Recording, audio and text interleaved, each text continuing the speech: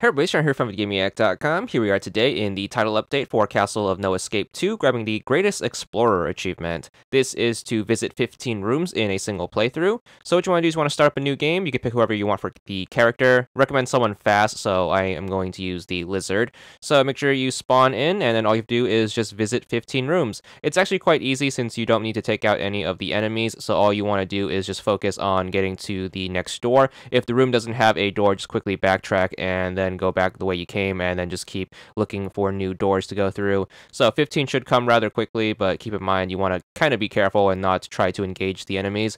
So just try your best to steer clear of any hazards, and then just keep trucking your way through. And every time you come across a dead end, you just want to pick a different route. Your first achievement should pop once you hit 12 rooms. That's going to be Explorer for 200 gamer score. And then once you get another 3 in, you should be good for the 15, which is going to give you this achievement. There it is. It's going to be for another 200 gamer score. So 2 achievements, 400 gamer score total, and that's all there is to it.